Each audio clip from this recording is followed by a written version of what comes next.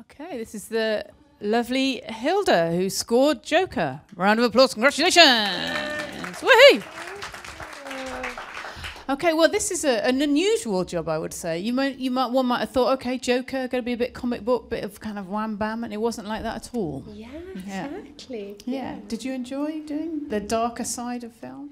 Yes, I do. It's I do get a lot of questions about that because my personality in everyday life is rather cheerful, and I like to laugh and into something else. Yeah, exactly. But I do think every person has a dark side and a light side, and my I guess luckily for my family, my lighter side is the day-to-day side, and my darker side is the musical side. Yes, exactly. Yeah. And did you become involved in the film right at the beginning, or when you were shown, the ideas at the beginning? Because I know that Todd is quite a free-flowing kind of director, isn't he? Yeah, yes.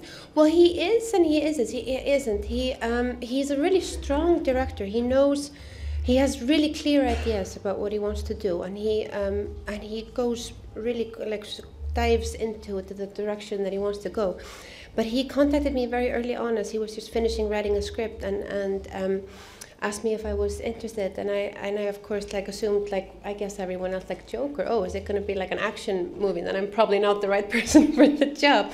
But then I read the script and I just absolutely fell in love with it, and it was just so well written, and it was just so powerful, I thought, and I really did think that I was the right person for the job. So he asked me to start writing music just based on my feelings of the script. So I wrote a lot of all the main themes I wrote before they started shooting, so they were able to use that music as they were shooting. So it was able to kind of be a part of the... It could give a mood. Yes, exactly. Yeah. Not only a mood, there were whole scenes where Joaquin is basically responding to the music. So there's this, I guess, the most distinct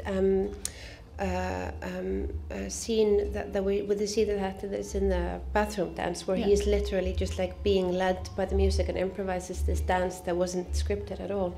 Yeah. So that was a pretty magical process. Yeah, that's beautiful for you, right? Yes, it was. So I have a very particular question about Joker, which is, you read the script. Did you have any indication that how much of it is in his head and how much of it is out? Well, I think that the wonderful thing about you're going to be this diplomatic film, now, aren't you? No. I mean, it's. I think the great thing about this film, and I think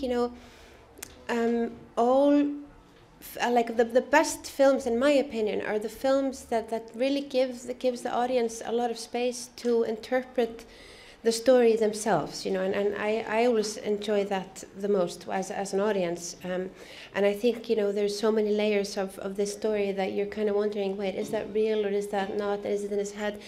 And it's kind of there's no right or wrong answer about it. It's, every person basically has their own version of who is real and what is real, and I think that's just a really great part of the film, I think. It's very true. Can I just say how beautiful your dress is? It's like it's made out of raffia or something. It's amazing. Yes. It's like a string instrument. Yeah, it's beautiful. There you go. You could actually play yourself. Yes, exactly. Right, oh, sorry, I've been told to wrap it up. You can't have any questions, so tough luck. Sorry. Okay, ladies and gentlemen, Hildur. Thank you.